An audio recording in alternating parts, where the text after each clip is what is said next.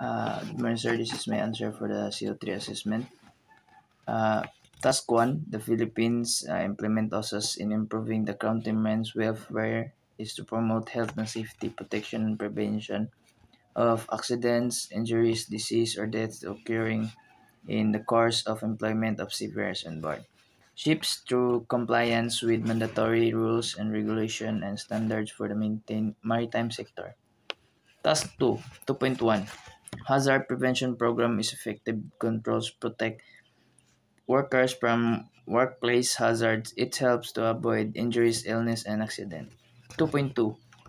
Work environment conditions is the circumstances such as working hours, stress degree of safety or danger that affect the workplace. 2.3. Occupational health program is a safety deals with all effects of physical, mental, and social health and safety in a workplace. 2.4.